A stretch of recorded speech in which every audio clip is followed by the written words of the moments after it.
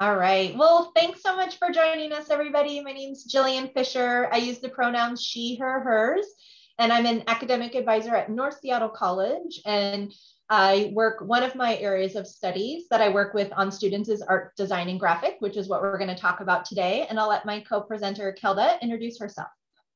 Hi, everyone. Thanks for being here. My name is Kelda Martinson. I use she, her, hers pronouns, and I am art faculty at North Seattle College. And I am here to just share information about general studio arts and art history, focus AA degree at all three colleges, and then also a little bit about the Associate in Fine Arts degree, Certificate in Jewelry Design, and the Certificate in Fine Arts here at North. And please feel free to either unmute yourself and ask a question or just pop a question in the chat if you have any. We want to make sure that we're answering questions you all have. So again, thanks for joining us for this session. And I know we talked about this a little bit in the opening session, but again, just talking about a transfer degree. Basically, a transfer degree is for students that want to start at the community college and then transfer to a four-year university or college to continue on with their education. We have a lot of transfer degrees at North. Just not at North, at South and Central across the Seattle Colleges district. But today we're going to focus on two specific transfer degrees for students that are interested in fine art, studio art, or art history. So we're really going to focus that presentation today on those specific programs. As was also mentioned in the opening session, all three of the campuses in the Seattle Colleges district also offer what we call career training or professional technical programs. And those are for students that are less planning to transfer to a university and more want to get certifications or degrees to get right into a specific career or industry or job. So we're not really going to talk about those so much today, but you're welcome to attend other sessions that will cover those more in depth. So one of the transfer degrees, I said we were going to talk about two today that are really related to fine art and art history. One is our Associate of Arts degree, which is often called the AADTA. And again, as was mentioned in the opening session, DTA stands for Direct Transfer Agreement. That does not guarantee you admission to any university. You still have to apply and get in, but we do have agreements with most of the universities, at least in Washington State. And the Associate of Arts degree is the most general and flexible degree that any of the campuses offer. And that is because it includes 30 credits of electives. So it gives you the opportunity to really fit in and decide what types of classes you want to take. So it's a lot of flexibility. It is a 90 credit degree. So if someone's going full time, it would take them approximately 2 years, sometimes faster if you do summer quarters. There's a variety of types of classes. So you're going to need to do some English and some math, what we kind of call our basic requirements. You'll be asked to do a certain number of credits of arts and humanities classes, social science classes, and natural world or science classes, and then those electives. So again, a very flexible degree. This is a great option for students that are wanting to transfer to a university, either for art history or a fine art major, and want to get some of their general education courses done at the community college and not worry about them so much when they get to the university. However, within this, if you plan it well, you can fit in 40 credits of art classes, art, studio art, or art history. And so you can make it so that almost half of your degree is entirely made up of art classes. So again, it's a really nice fit for students that want to get some art classes, but also want to get some of their general education classes taken care of while they're at the community college. And this degree, as I mentioned, is offered at all three of the campuses in the district, so North, South, and Central. The second transfer degree that we want to talk about is our Associate of Fine Arts, and I will let Kelda discuss that one. So the Associate in Fine Arts is also a 90 credit transfer degree, but it focuses mostly, the majority of the degree is spent in the studio arts. There is also 5 different art history courses you may take, 2 are required. And this is a chance for students to really build a portfolio in the visual arts. And so when I'm saying visual arts, I am talking about 2D and 3D design, digital photography, digital art, and sculpture, ceramics, and each of these that I'm going to list have beginning, intermediate, and advanced levels within it. Painting, drawing, printmaking, book arts, mural art, jewelry, and I'm sure I think I'm getting them all, but you got them all. I think you got them all. Okay. So the degree components of the AFA, there are a few general education classes required. So like an English composition and some sort of quantitative reasoning one, like a math, a business, or accounting. And then also one in the individuals, cultures, and societies, and one in the natural world. And so what that does is it makes the degree easier to transfer, so that when you go, if you are transferring to a four-year degree, that you're also equipped with some of those general foundational level courses, so that your likelihood of being able to enter as a junior is greater, right? Or enter 2 years in. And then of course, the portfolio is a very large component of the AFA degree. When students leave the AFA degree, they've also left with having the guidance of building a portfolio, developing a resume, artist statement, art bio, and documenting all their work in a way that best sets them up for either transfer or just opportunities in the art field. I also want to be sure to mention that we offer at North the certificate in fine art, which is a 45 credit certificate, exactly half of the AFA, and then also a certificate in jewelry design, which is a reason a lot of people come to study art at Seattle colleges, is for the jewelry program at North. And these certificates are designed to fit within the larger AFA. They can also be combined with the AA. So if you're looking for both a real general flexible transfer degree, but you also want the intensive study and access to the studio art facilities, many students choose to do both. And if you just work with an advisor earlier enough, that's really possible to do without much extra time. Absolutely. And I will mention, we also sometimes have students that do the full Associate of Arts, the AADTA and the AFA, because it's only a couple extra quarters to get both degrees. And so sometimes students do that as well. Again, you want to do some planning with an advisor to make sure you can fit it in as efficiently as possible. So this is just an image of the General Associate of Arts degree. Again, this is at all of the Seattle colleges, and this is where you can see, you will have some specific classes you need to take, like English 101 and English 102, and as I was mentioning, some arts and humanities, some social science, some science, but then lots of electives. So again, the opportunity to really build this to best fit your goals and your plans. And here's an image of the AFA degree, and I'll let Kelda review that. So you can see that the left side are all the studio art courses, which you can choose from. These are in addition to the required art courses. So as I said, it's very heavy studio arts, and we also offer 5 different art history courses. So you can choose between us mostly 2D focus or 3D focus. Many students do both, and we encourage you to at least try one of each. So let's say that you're mostly doing video art and photography and printmaking, and you're into the 2-dimensional design. Well, we would encourage at least one class or jewelry or ceramics course, so that you're able to really build out your portfolio in the 2 and 3-dimensional realm. And then our required art courses really set you up to transfer and to give you the foundation in the visual arts thinking. And then we have general education. So again, English composition, as I mentioned, a quantitative course, and then the areas of knowledge, which helps round you out to be a more informed learner and student, and as you transfer. So courses in the natural world, and then individuals, cultures, and society.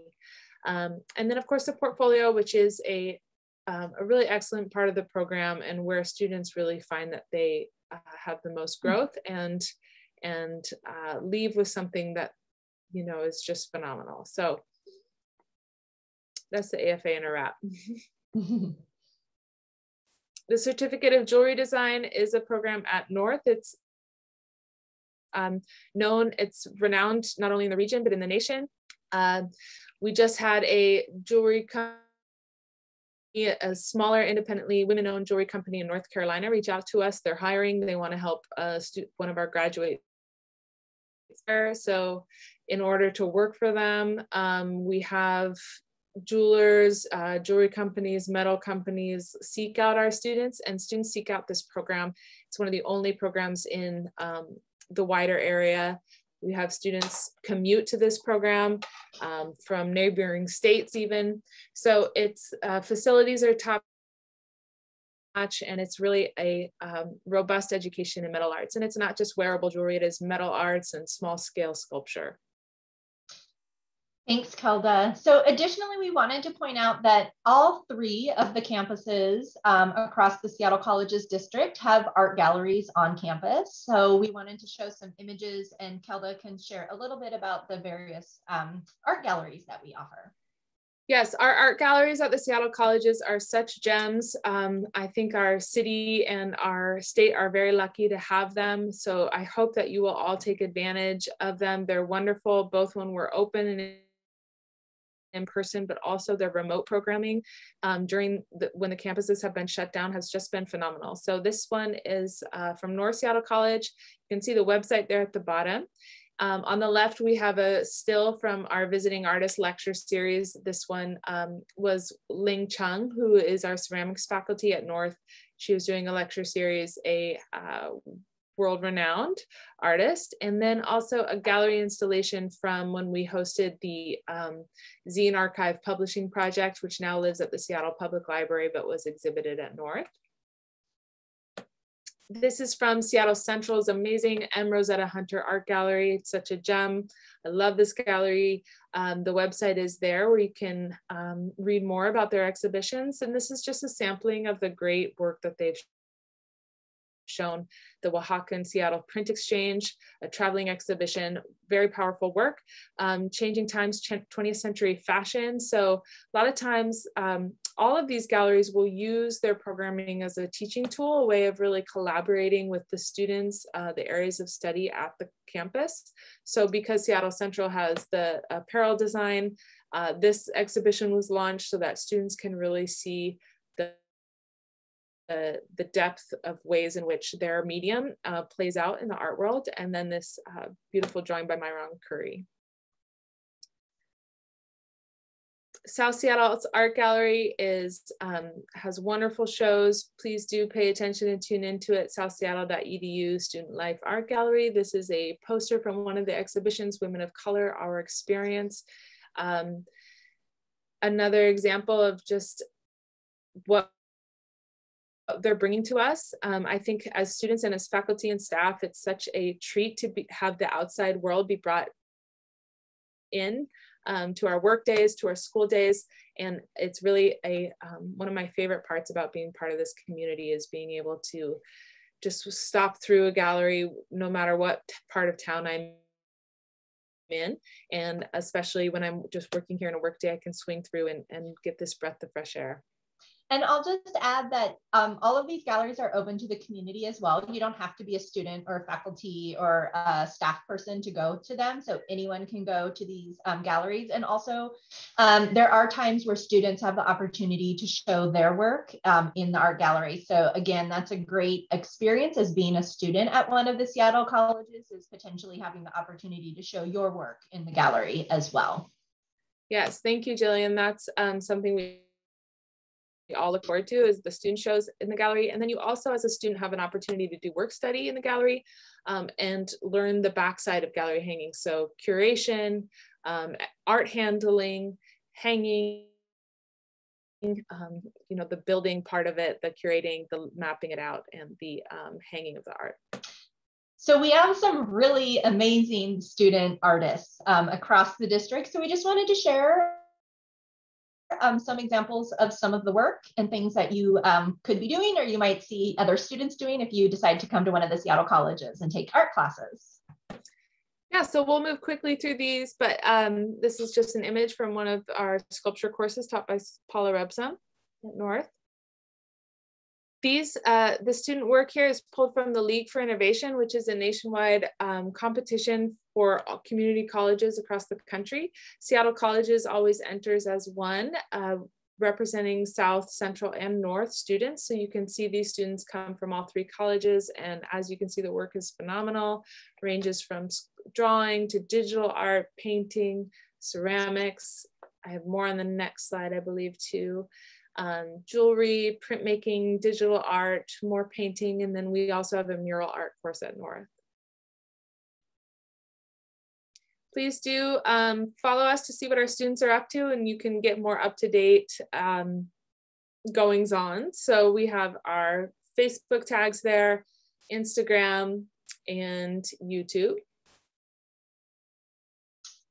So we really want to make sure that students are getting the most out of their degree and really planning well so that their time and money and energy can be spent efficiently. We know it takes a lot to go to college, and most of our students also have lives and working and families and things like that. So it is just really important to think about how you can do as much advanced planning as possible. I'm not going to go through each of these steps, but again, you know, when you're starting off, what area of study are you interested in? And if you know that and you know, okay, I'm interested in arts, design, and graphics, great. Do you have a specific certificate or degree? What is your next goal? So that we can really help you match what you're working on that's going to best meet what you are hoping to do in your next steps.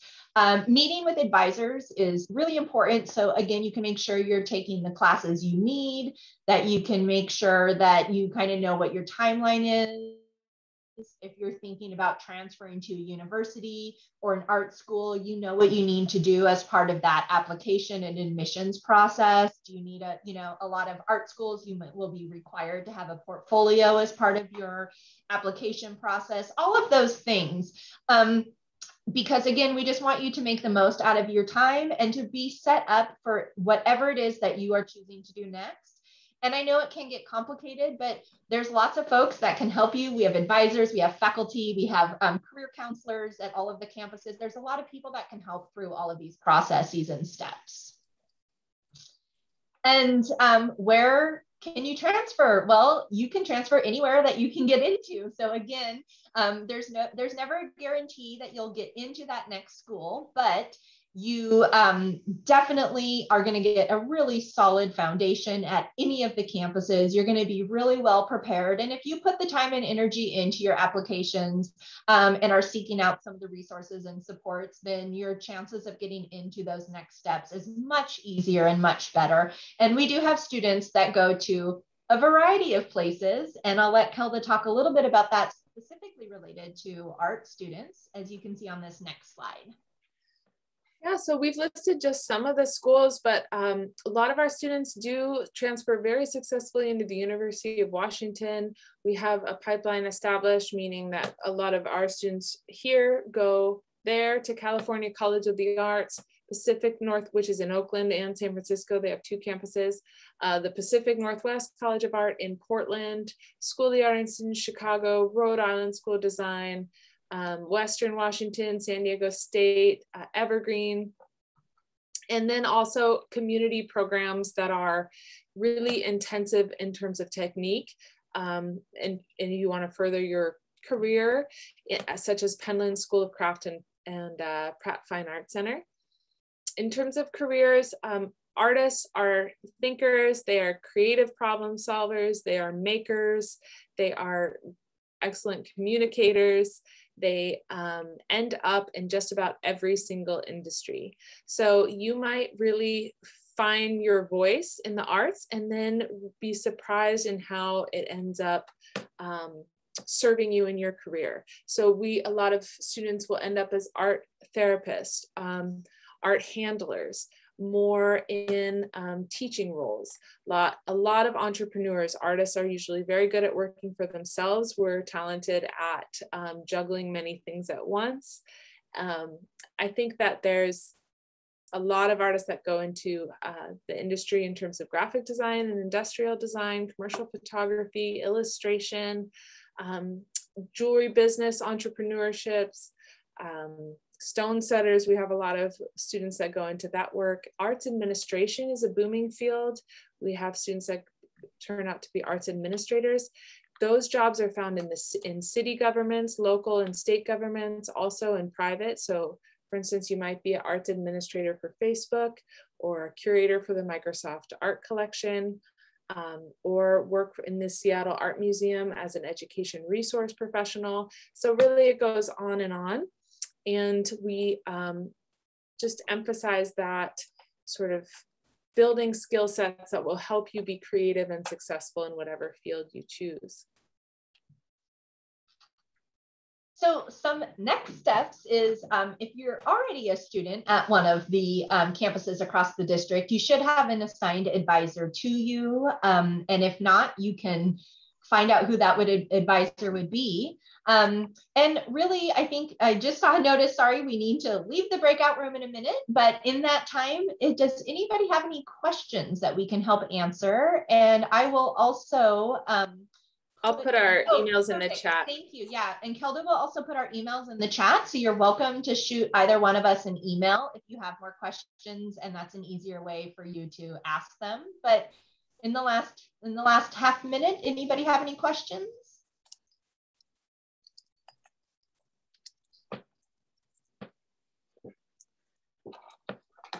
Thank you.